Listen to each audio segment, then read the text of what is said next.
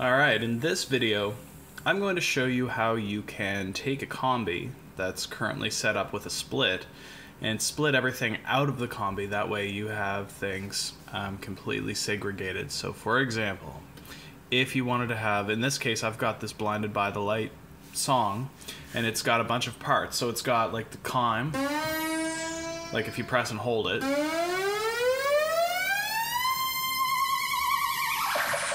So you can do that. Then there's this part.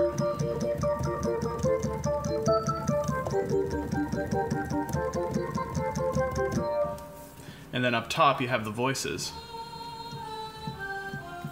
Well, if you wanted to separate those, instead of having them all within one combi, you might choose to have them in setlist mode.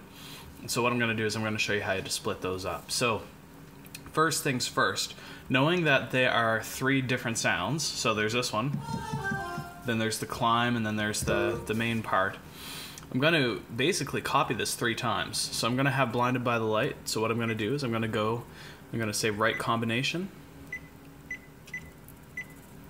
and I'm going to put it in a different section. So I'm going to put it here. We'll hit OK. And then I'm going to do that one more time in another place. There we go. So now what I've done is when you look at my set list, you'll notice that I've got 3 Blinded by the Light. So now what I'm going to do is I'm going to take the first one and I'm going to basically mute the other voices. So right now I'm pressing where the voices should be. There. So the voices are gone. So I've got only just the sound. Okay? That's one way to do it. All you're really doing is you're just muting the voices. What you may choose to do as well is you may choose to remap it. So to remap it, personally, if it were me, I would just do that. I would just mute those 2 channels and then save it. There. But you may wish to remap it. So to remap it, what you need to do, right now this is just the Blinded by the Light main sound.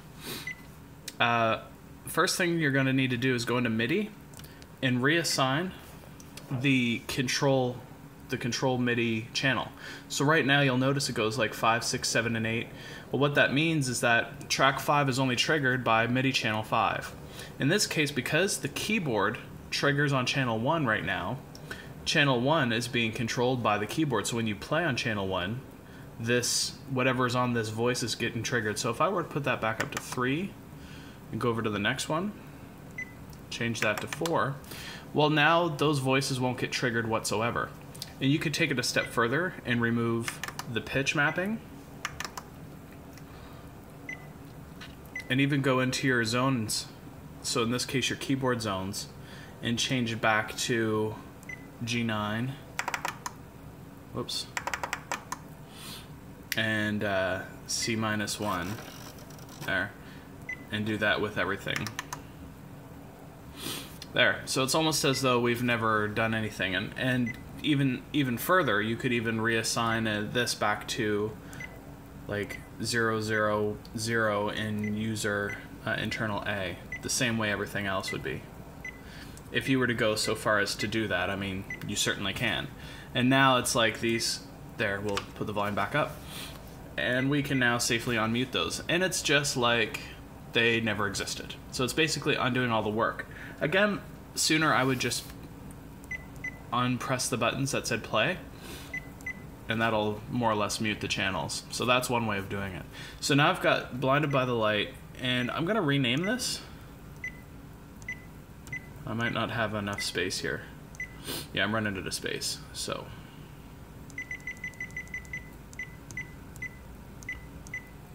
There. Am I sure? Yes, I'm sure. There. So I've got Blinded by the Light, main sound. Okay, so now I've got one combi just for that. And I'm going to go to the next combi. So Blinded by the Light. Now what I'm going to do is I'm going to mute those first 2 channels. Now I don't have that main sound anymore. You can kind of see it in the bottom of the video that I'm playing them, but nothing's coming out. Okay. So now maybe I just want the pitch slide up.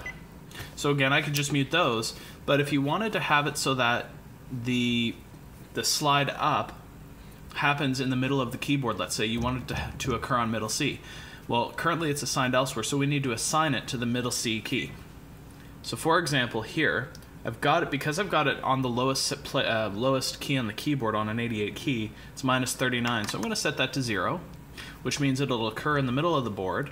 But now when I go into MIDI, let me actually just set this to 4 and 2, and maybe I'll set this to 2 as well. That way I'm not accidentally triggering anything else. When I go into my MIDI zones, I need to take it off of A0, because it's channel 3 that this slide up is working on. So I need to take it off of A0, and I'm going to currently assign it to C4. Now the way I did that just now, there's a way to quick assign keys. If you hold Enter and then press the key, for example, if I want this A0 to become C4, I can press and hold on the Enter key on the keyboard, like on the panel here on the right, and then press C on the keyboard, and it'll assign it that way. So now when I press C on the keyboard, the C4 key, and then my joystick down,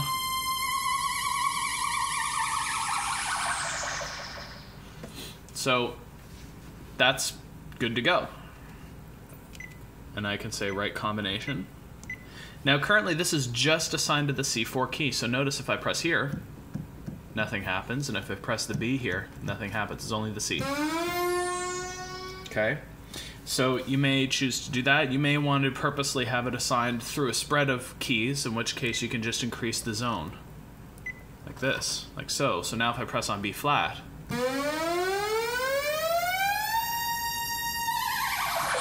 okay, you get the idea. So now we have Blinded by the Light, and I'm gonna rename this a little bit. Blinded by the Slide. Let's do that. Oops. And I'm gonna note that it's C4 that you need to press. Okay. So that's number 2. Number 3, we need to adjust the voices. So what I'm going to do is I'm going to move those to the middle of the keyboard, right around here, near C4. So it'll be B flat, you know, B flat to F4, or B flat 4 to F flat, or F4, not F flat. You know what I'm saying. Okay. Same idea as before. Let's get rid of these 3 channels. Don't need them. I might choose to turn the volume on this all the way up. It depends on how you want to have it mixed. I previously had this mixed so that you could play them all as performance all together, but you don't have to have it that way. And so now I've got my voices, and nothing else happens when I play anywhere else. So the next thing I'm going to do is I'm going to reassign the zone. So when I go to my zones, I'm going to spread it across the whole keyboard. And now I need to change the pitch. So if I go to, I guess it's timbre parameter, and I go to pitch, I can change it from -24 to 0. So now what happens is I've got this whole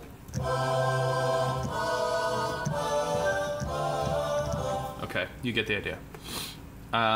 Yeah, so now I've got my separate voices by a new parameter as well. So what I'm going to do is I'm going to save this. I'm going to go right, and I'm going to say Blinded by the Voices.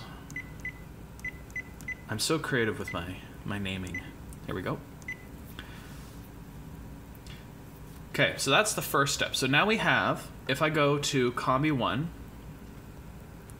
here, well, sorry, my initial user D, Blinded by the, I've got that.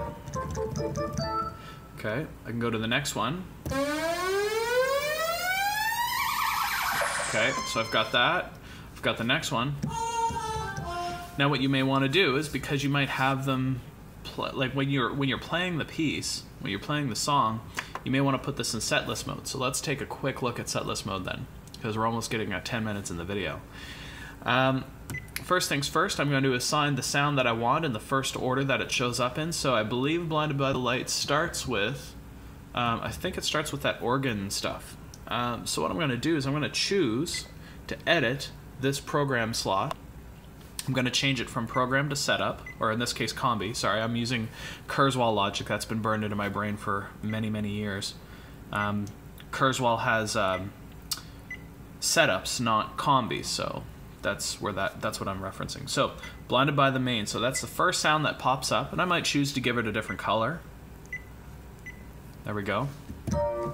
And what happens is by using it this way, this is going to pull all the sounds and insert effects and all that stuff. It's going to use the combi exactly as is.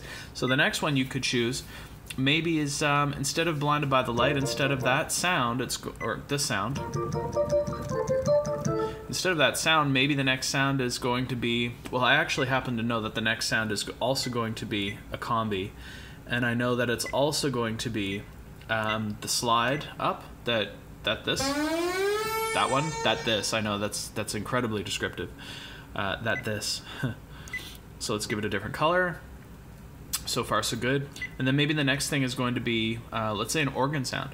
Well, I didn't create an organ sound specifically for blinded by the light, so maybe you want to choose a particular organ sound. Let's see if I can find one quickly here.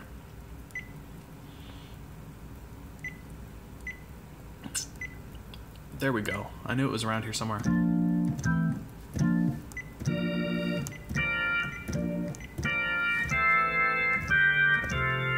There. Sure. So now what's happened is I've got blinded by the light, a combi. I've got this slide up, that thing. And then the one right after it is a program. I don't know that I'd actually use this organ. I'd probably find a better one, but I wanted to illustrate the point. And let's save this really quickly. Sure. Now, one of the things that I've done is I've set my second foot pedal. So I've got a foot pedal here. Ta-da! It's plugged in. And I've set this foot pedal actually to be attached to my switch pedal. So I say switch, but it's the switch plug-in on the back of the Kronos. So when I click this, you'll notice it steps through the sequences. That way, when I'm playing, I can be hands-free. So I can be going, I can go.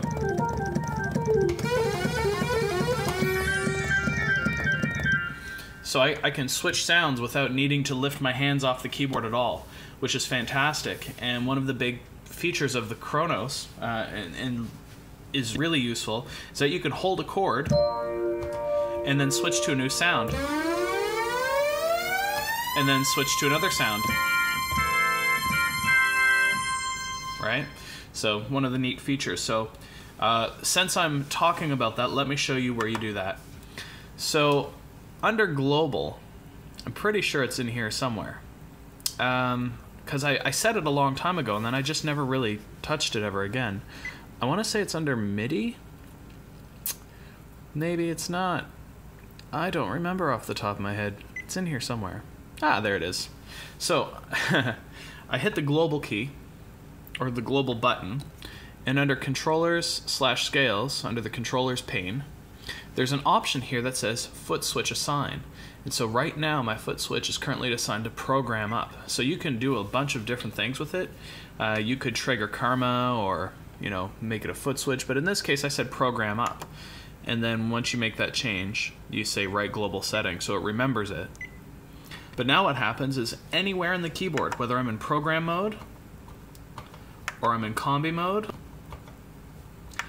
or I'm in setlist mode, hitting that foot switch is the same as hitting program up, and that allows you to step through sequences. Or, well, not sequences rather, but sounds. So either way, I hope that you found this video useful. It was a little bit short. I didn't really get into the programming side as much as it was just rearranging things, but maybe this is something that you're already familiar with, but if it's not, I hope you found it useful. Either way, if you have questions, let me know. Thanks.